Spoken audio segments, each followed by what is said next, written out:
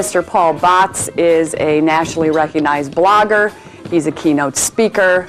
He is the founder and creator of the Good Leadership Concept. He's an author, and it's always a pleasure. Paul. Thank you. Thank you. Wow, it's winter in Minnesota. Sometimes what we do is to just state the obvious, and the obvious is it's really important when you live here in winter to wake up in the morning and make the decision to be happy. I think what's so satisfying about what we've created here is that this is a room full of people who get that concept. What can we expect from you in the future? And that's the second question that I hate to answer, probably even more than, what makes a good leader, is I have no idea. I really have no idea. I have never had any idea. People like me, and there are a few of us out there, plan for our clients, we plan for our companies, but we don't necessarily plan for ourselves. So over the years, I've had to make peace with that. Or maybe in a few years, I'll get on Teresa Daly's calendar and we'll have it out. And I don't know if I'm equivocating with myself or if this is truly where I am and where I've always been, but I'll just lay it out to you. There's a saying that chance favors the prepared mind.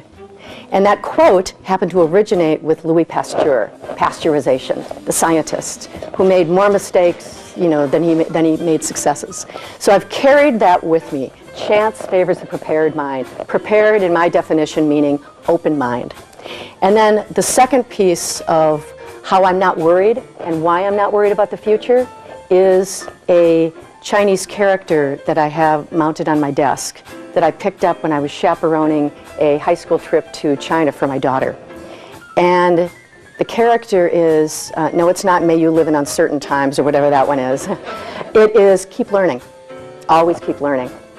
So I figure if I keep an open mind, I'm open to chance occurrences that probably aren't chance anyway, 7 Fs, and keep learning, things will just fall into place.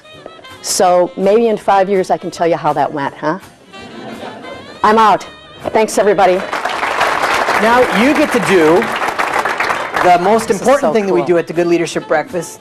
How much money did we collect today? Today we collected $2,088, and with the match, that will come to $4,176. Fantastic. There you go. Oh my God. Outstanding. Well, That is incredible. thank you so much. Fantastic. So now you get to draw the name of the winner.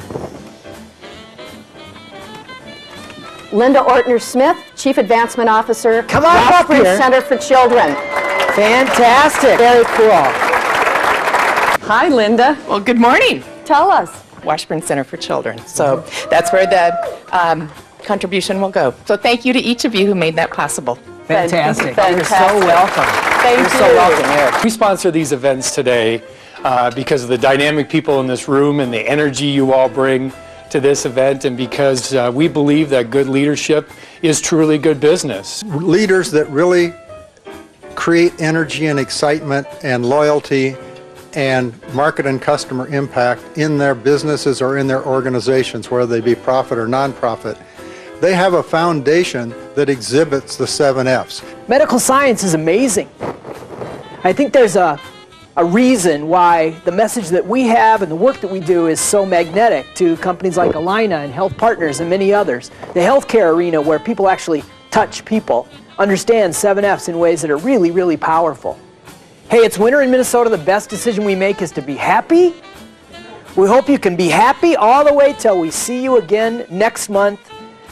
We're really grateful that you're here. Have a wonderful week.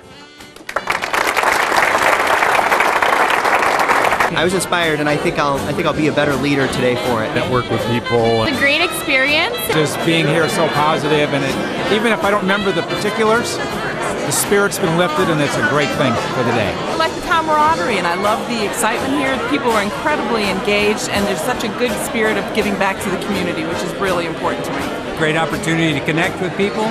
It's a great reminder, I think, with the 7 Fs, to take a look at those things and make sure that my wheel can roll. This is a fantastic speaker. The food was great. Got to see some individuals I hadn't seen for a while. Got to make some new friends.